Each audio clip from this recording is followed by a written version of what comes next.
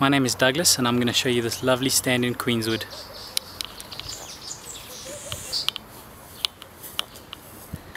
Okay, so this is basically in line with this fence is where it will end. It will have a panhandle driveway that comes up this side. But yeah, basically the trees right at the back there is where it that's where it was cleared up to last, and the size of the stand extends beyond that.